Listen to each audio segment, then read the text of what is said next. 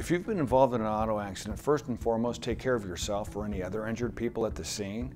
But after that, make sure, if you can, to get a police report to document the evidence.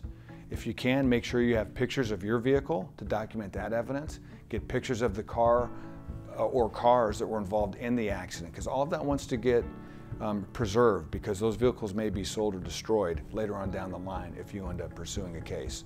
You're also going to want to maintain your medical bills, medical records, things of that nature.